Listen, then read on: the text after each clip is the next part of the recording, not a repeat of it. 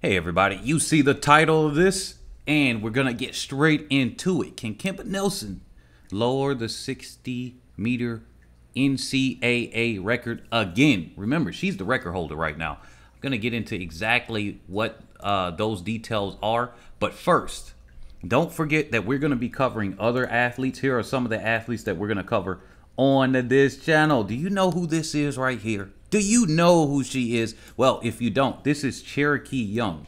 She's going into her junior year this year, and she's really known for her 400. She made the Jamaican team in the 400-meter 4x4 relay for that relay pool, if you don't recall that. And so she was in her sophomore year at Texas A&M. So that means she's coming back in her junior year, more experience down her belt. And if it's not already created here, I'm going to have that, and it's going to be in the end card on the upper right-hand corner. So if you see an exclamation point, it's going to be videos about her and the other few athletes that I'm going to cover here. Here's another athlete I'm covering. Let's not forget T.T. Terry. We're going to be doing a video on her pretty soon, so check her out. Like I said, same thing with the end card here.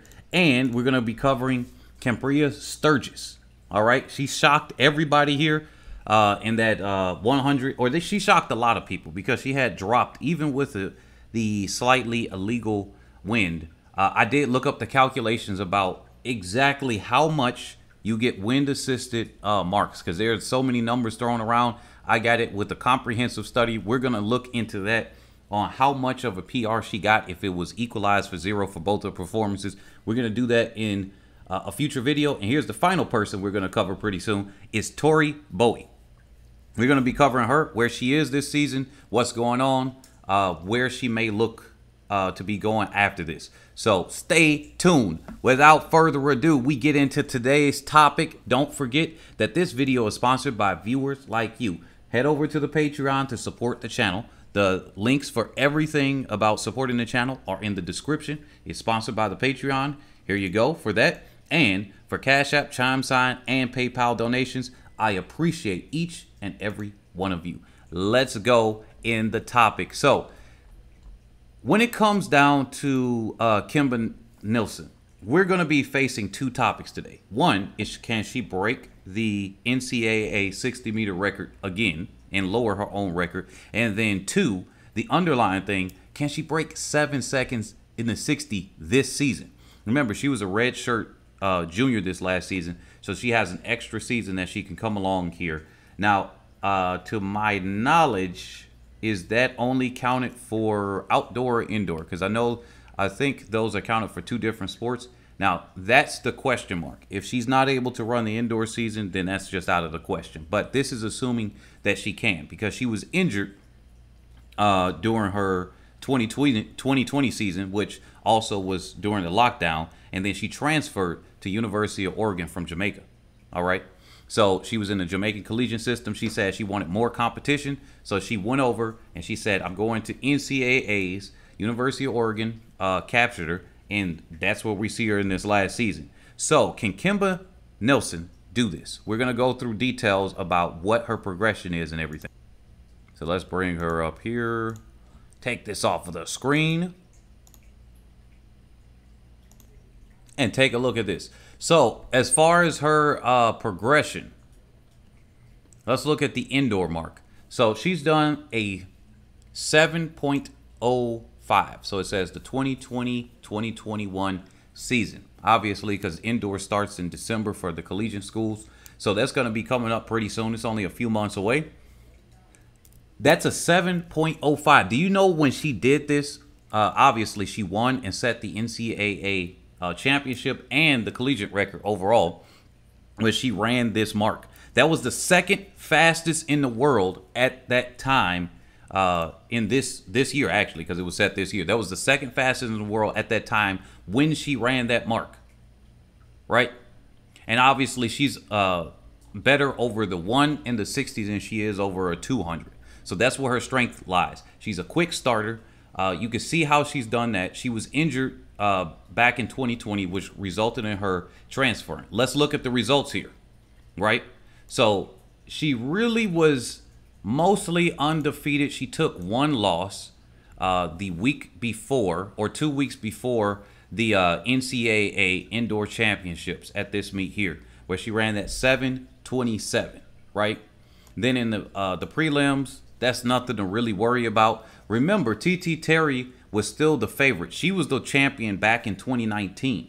And she was coming in as a favorite because she ran a new PR as well, which was 7.09. Now, she came in and she shocked many people. She came in and she shocked many people, except for a high school coach. The high school coach said, no matter where she's at, she's coming out there to win, right? She's coming out there to win. Let's put her up on the screen. Nelson came out there to win. Now, this is her. That was the interview after she had set the collegiate record. She said it actually surprised her. She said she was surprised at the time that she ran and what she achieved there. Now, looking back in hindsight and looking at her races in the 100, she's a quick starter. So if she can perfect getting slightly faster, I think, one, the answer is yes. She can break the 60-meter record. Let's look on the all-times list right here about what those marks were. So here we are about the champions and everything like that. The Brookins, Lakeia Brookins, used to have that from South Carolina back in 2011, 7.09, right?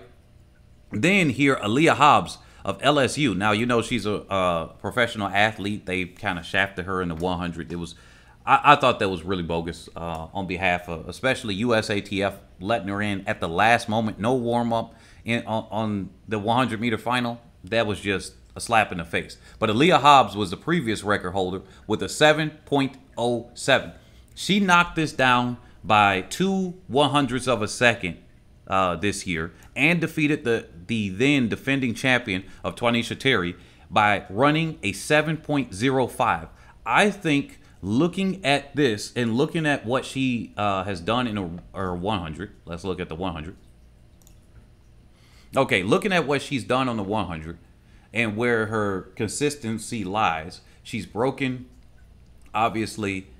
This was a wind-assisted 10.90, but she's broken 11 seconds right here. She's run right around 11 low to 11 seconds pretty consistently right after that. So we know that she has that mark. If she can come in this season, remain injury-free, I think that 7.05 is going down. Now, the next question, which is another tall feat, is to break 7 seconds. Is to break 7 seconds. Can she do that? Let's look at all of her personal best, right? She was running against the headwind here in 2019. Her, where is that at the 60 meters as it shows here, 7.05. Interestingly enough, I think her 200 from outdoor, the transition, I think she can improve more upon that, but that's a different topic. And I'm not talking about her 100 outdoor here, because what winded up happening here, let's bring this up on the screen.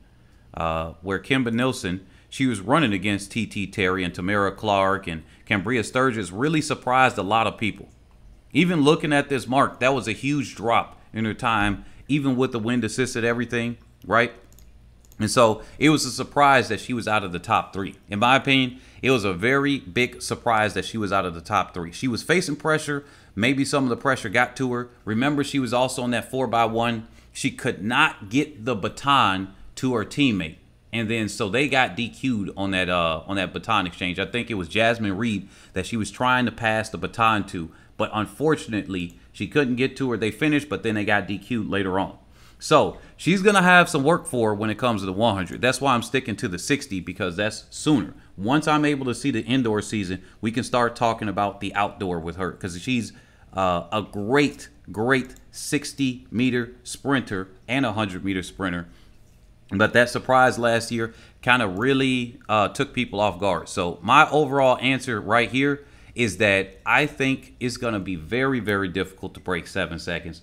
I peg her at, from looking at her performances in the 100, looking at her performances at the 60 from what she's done before, I think she can run somewhere around 7.02 to 7.03 is where I got her at. What do you guys think about that? Do you think she can run fast? If she runs a 7.01 or faster, I really think, now this is based on right now.